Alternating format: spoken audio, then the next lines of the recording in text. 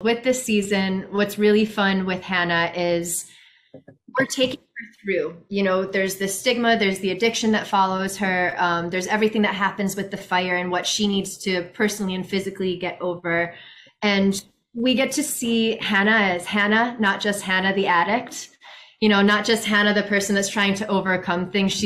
She's overcoming scenarios within the hospital, and she's building relationships within the hospital. And that's something where she really only had Will as her confidant before because of their relationship. So we get to see where they go, how they interact. And I'm excited about it all. It's a very active season to start with. And it's people are together a lot more than they have been in the past. We've got the crossovers going. It's a very active season that I think true fans are really going to enjoy.